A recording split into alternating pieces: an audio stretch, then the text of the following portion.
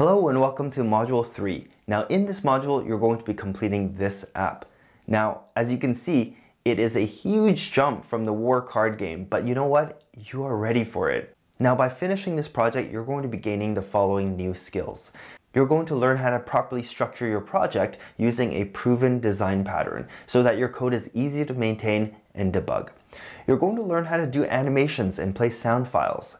You're going to learn how to incorporate timers into your app and also how to use grid-based layouts for your views. In addition to that, you're going to learn a critical communication pattern to handle user events generated from your user interface.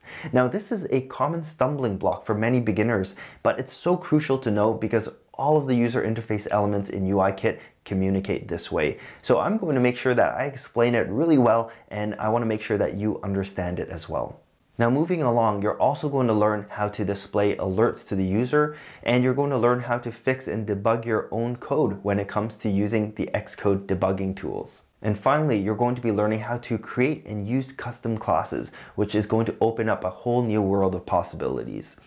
And in addition to learning all of these new skills, you're also going to be reinforcing the skills that you've learned in the last two modules. Things such as displaying images, handling user interaction, and also laying out your user elements so that they work on all screen sizes and orientations. Now I know that sounds like a lot, but by completing this project, you're going to have another app to add to your pool of experience so that when it comes time to build your own app, you have these experiences to draw from. Now I'm super excited for this module. I hope you're excited as well. I know you're going to love it. All right, I'll see you in the next lesson.